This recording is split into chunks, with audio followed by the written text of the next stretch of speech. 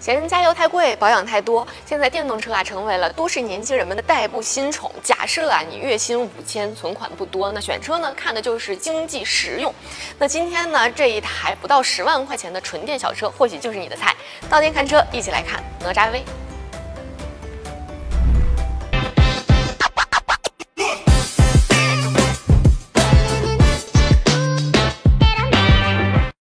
你们看到的这个，我身边的这一台呢，就是2022款的哪吒 V 的潮400 Pro， 也是顶配的车型。那顶配车型呢，落地不到10万块，我觉得这个价格呢，我们就不去聊那些华而不实的东西。今天呢，就跟我一起来找一找这台车有哪些能打动年轻人的小细节。 外观方面呢，其实跟老款相比呢，差别并不是很大，它只是在前唇以及侧裙的位置呢，加入了全新的这种镀铬饰条，加以装饰，就看起来会更加精致一些。那另外就是呢，它顶配车型的灯组的光源是 LED 的，并且呢，它是有自动远近光的功能的。那除此之外呢，它的顶配车型又给我们配备了自动感应雨刷。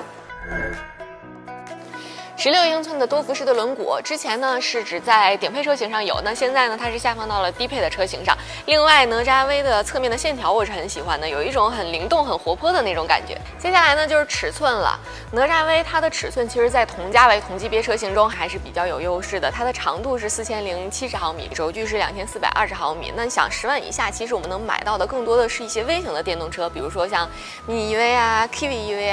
啊，还有像领跑的 T03等等。那我觉得唯一能想象到的能与之一搏的，可能就是几何 E 了。那不过几何 E 它是一个油改电的底子。那我们从销量上来看啊，几何目前旗下的几款车型也是销量是比不过哪吒的。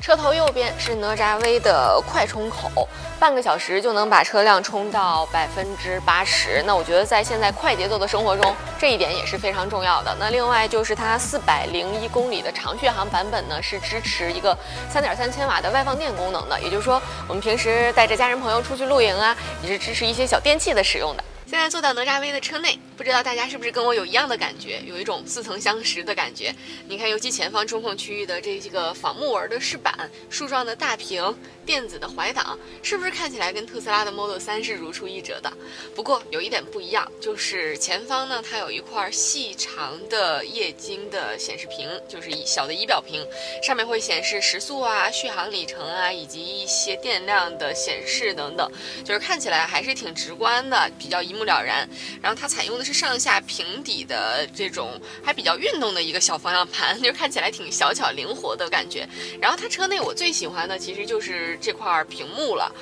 它这个屏幕里面呢，让我用2个词来形容，就是灵敏和聪明。它里面的功能呢，其实还是比较丰富的。那另外呢，还有一个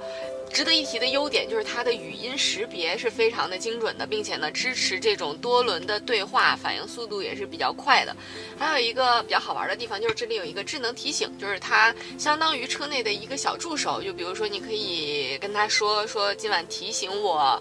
要去超市买东西，或者今天提醒我下班之后去取牛奶，然后就相当于一个车内的这种定时闹钟的提醒一样吧。反正我觉得还挺好玩的。那另外就是在应用商城里面呢，也可以下载我们喜欢的小游戏啊，然后包括装一些，